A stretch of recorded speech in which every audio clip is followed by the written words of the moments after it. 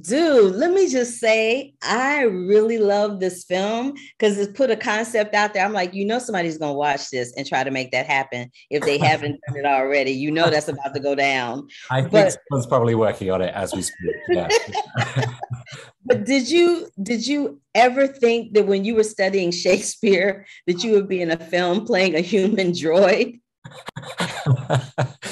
I guess the answer would be no, but that's one of the delightful things about my job is that anything's possible and anything can come your way and yeah, you can end up playing almost anything and this one was particularly enticing and surprising and delightful.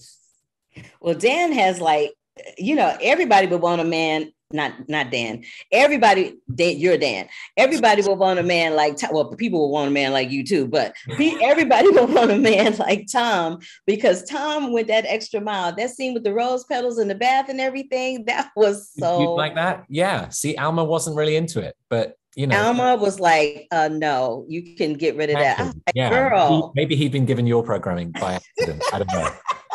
He can have my program all day long. I'm just saying it was a situation. I was like, yes, for the rose petals in the bath. But what is your best idea of what a romantic evening with your significant other would be? Oh my goodness. Probably somewhere away from the children for a few hours. Doesn't matter where, just anyway. We'll just go and sit in the car. It'd be lovely. Not sit in the car. Well, at least would y'all at least order some food in or something? Yeah. Have a little drive-in situation. Is that romantic? I don't. It's been a while. That makes me laugh so hard. I also want to ask you about you're an editor, right? Are you still an editor of a publication? Well, I don't think we're active anymore, but for a while I was with a group of friends editing an online literary magazine. Yeah. So how does it feel for you to knowing that you are an editor / kind of journalist and then have people asking you questions and you sit there going, now that they could have asked me this question instead. I try and take that hat off and put a different hat on for this role. I think yes. Yeah.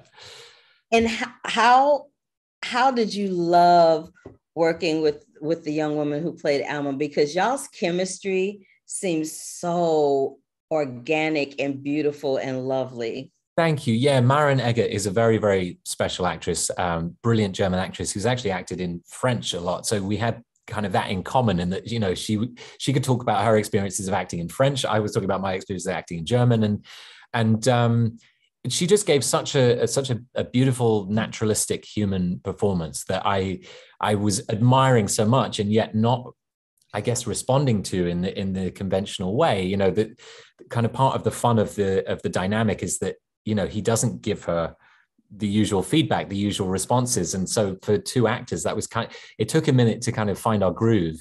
But I guess it meant that we worked doubly hard to find that. And I'm glad that comes across because, yeah, it was a special one. It really was. Well, that is my time. I loved watching you play Tom because now that I see you on camera, you're so effervescent and he's so like this. So it's nice to see that, you got some chops. All right, that Shakespearean, background paid off. Thank you very much. You're welcome. Bye. All right, bye.